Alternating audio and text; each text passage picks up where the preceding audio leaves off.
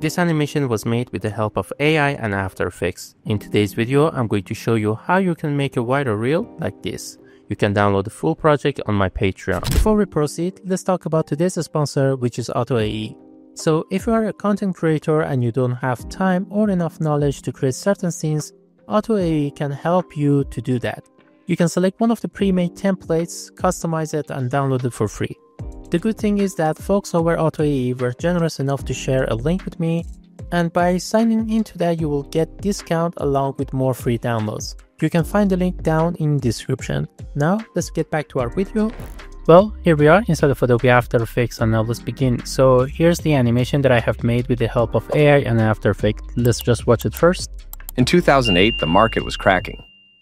Big firms were collapsing, but most people weren't paying attention. This kid, he was in his dorm room. No Bloomberg terminal, no Wall Street job.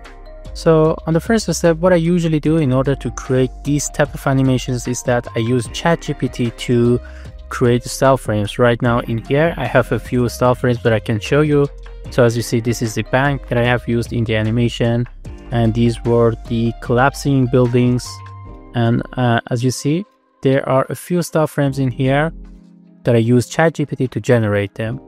And once these style frames are generated, I usually use ChatGPT and Photoshop to extract the elements that I want from these style frames. So let me show you really quick in here. So as you see, here's the ChatGPT panel that I have in here. I asked the GPT to sort of give me a few ideas on the style frames. And once this was done, I simply asked to separate the elements. And once the elements were done, I have downloaded them and I used Photoshop, which is something you see in here, to extract the elements, and then I saved them as a PNG sequence. And once it was finished, I just basically imported them as you see in here, and these are just a bunch of elements and buildings for the animation. So let me just show you how we can create the first scene. So I'm gonna just create a new composition. Let's just call it main, and I'm gonna use the style frame that we have as a reference. So I'm gonna bring the first one in here. This is good. Let's just scale it a bit up to here. Now I'm going to open the asset panel, and then we're gonna bring the bank. So as you see, let's just set it on 3D, duplicate it, and then we can just push it back and readjust it like this. So working with the style frame has its own advantages. Something that we can do a lot of time is that we can just replace the elements really faster without thinking too much about how we are going to rearrange them. And we can just change the blend modes if we want to. Let's just set it on soft light.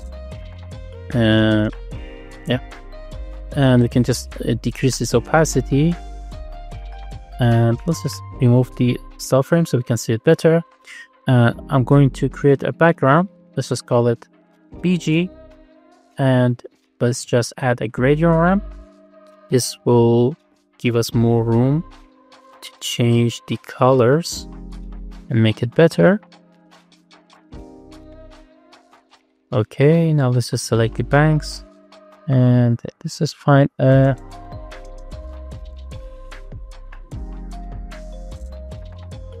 Okay, lighter color seems fine. But let's just decrease its opacity so we focus on the main subject, which is the front bank. All right, so this is the basic thing. Now, one thing I usually do when I'm working with AI is that I don't always rely on the AI itself, and every time that I can feel that I can import something new into design, I'm just gonna do that. So for example, in this scene, as you see, the reference was a three solid banks, but what came into my mind was that to add the 2008 as a coin. So I basically made that asset in AI again, and I use the Photoshop to remove the background. And now what we can do is that we can just bring it in here, and we can use the Extrude plugin to sort of make it 3D. And right now this is going to be the coin. As you see, super simple. And we're gonna just do a simple animation. So mainly that we are using the PNG sequence and it's not going to affect how we are working is because when you're creating water reels, you usually are spending your time animating the objects with simple transform properties or the sort of the mask property. You are not spending a lot of time in other complex stuff such as path keyframe animation or frame by frame. So everything is simple, and therefore you can use AI in a really convenient way to create your animations and create unique scenes for yourself. So let's just apply the standard easings and let's just set on 65% influence. And I'm going to use the motion tools to offset these keyframes for 4 frames. And let's just hit this and this will offset it. And as you see, we need to sort of reverse these keyframes. Okay, this is good, but it's just not what we want at this point. Still, let's just extend the keyframes a bit, and I'm gonna push it in here. Okay, this is good. Now what I'm going to do is that I'm just gonna select the coin. I'm gonna push it in here. So when the banks are coming up, we also animate these coin as well.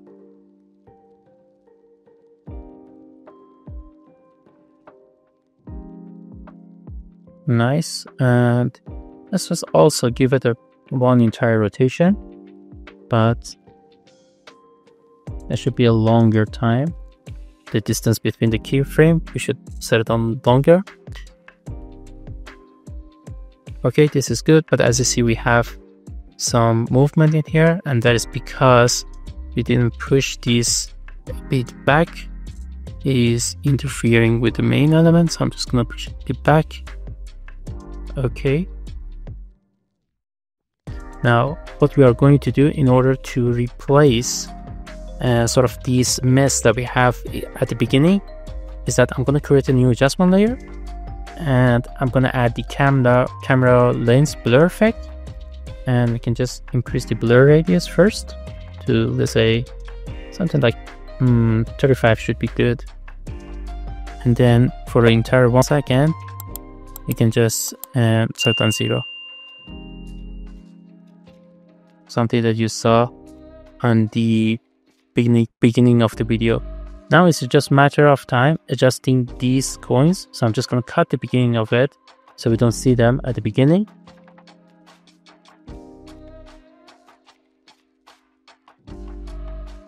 All right. So now this was the basic animation, but however, we can just make it better by adding a ground into it. So if I reveal the original star frame that we have in here, so you see that we have a solid glow happening on the ground, and it's pretty simple to make that. All we need to do is that we need to select the circle tool, and then let's just give it a color, possibly orange, and I'm gonna draw an oval shape like this. And then we're gonna use the fastbox blur to blur it like this. And then we're gonna push it beneath the bank layers. I'm gonna set it on 3D. And now what we can do is that we can just simply go towards the new, and I'm gonna add a new camera. The type is set on 1 node. The preset is 50mm, and we're gonna add a null object, and this null will be the camera controller. All right, so now what we need to do is that we're gonna pan the camera to camera controller, and we're gonna add a solid zoom in effect. So basically, let's just set the null on 3D, and I'm just gonna zoom these elements to create a solid zoom in effect.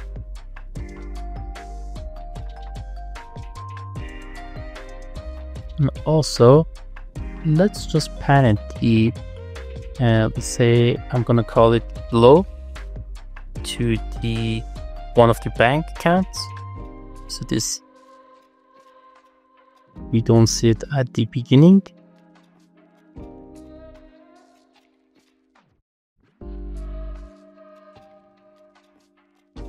Alright, so far so good. Now what we want to do is that we want to sort of create that splitting animation, the cracking animation that you saw on the reference. So to do that is super simple. What we need to do is that when the animation, let's assume it's here, I'm just going to select these 4 layers and I'm going to press Ctrl plus Shift plus D to create a duplicate of it.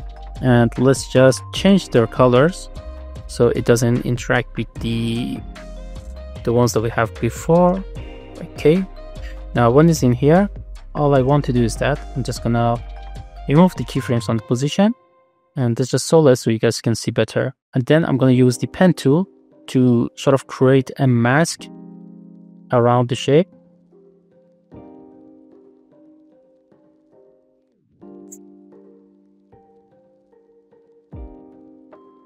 Okay, so this is the mask, and I'm gonna duplicate this bank layer, and then I'm just going to go towards the mask section and I'm gonna enable the invert option. Now we have 2 layers in here, so which we can just use the position and the rotation for each of these layers. So I'm just gonna go a few cycles forward, and then I'm gonna just get this one and I'm gonna push it towards here.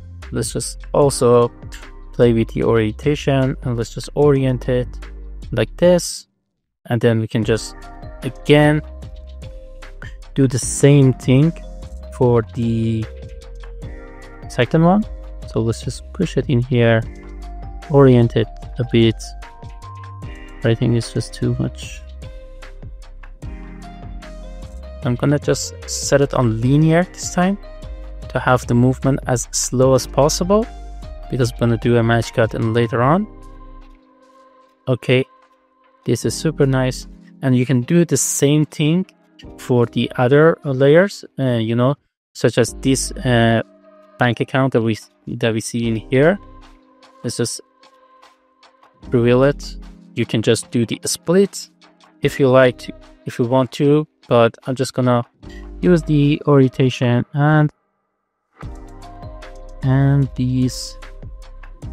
So let's just right now, this is oriented,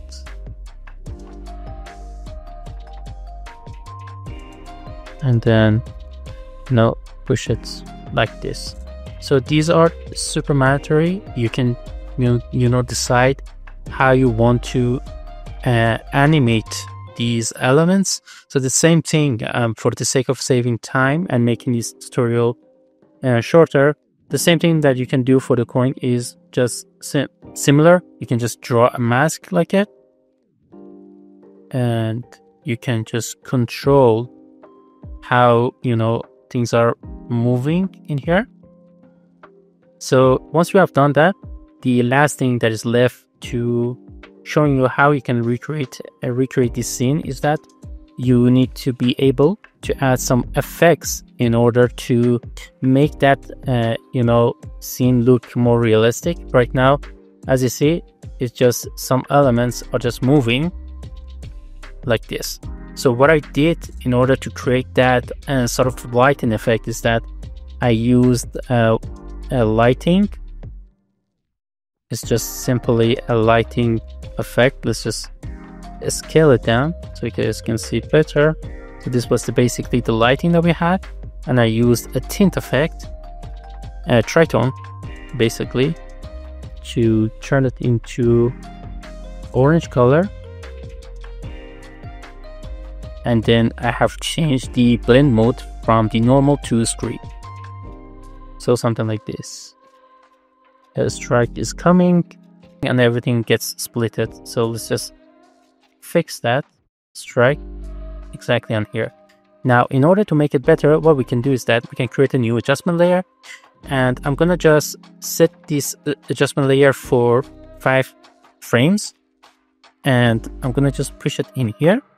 And I'm gonna add the minimax effect.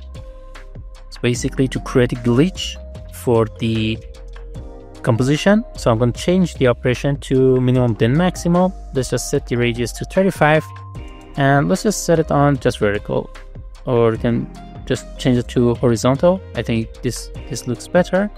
And once that the lighting, especially beneath the lighting, we see that this happens. Let's just adjust the thing here. What I'm going to do is that I'm just going to add another adjustment layer in here. Let's just move it exactly in here. And this time we can use the effects such as, let's say, invert. And you can just change, for example, the channels to one of the colors that we find is suitable for our designs. So I basically use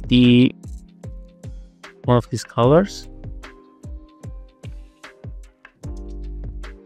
So it was something like this. So when the animation is happening, we had that bank sort of ripping apart.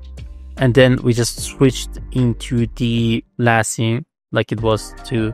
So as you see in here, let me just show it to you. You see that everything was shown, and then we had that lighting and everything was falling apart. And then we had a simple rough cut to the next scene. Alright, so here we are at the end of this video, and I hope you have enjoyed it. If you have enjoyed this video, don't forget to leave out a like and subscribe to the channel, as it would help me out a lot. Thank you so much. Goodbye.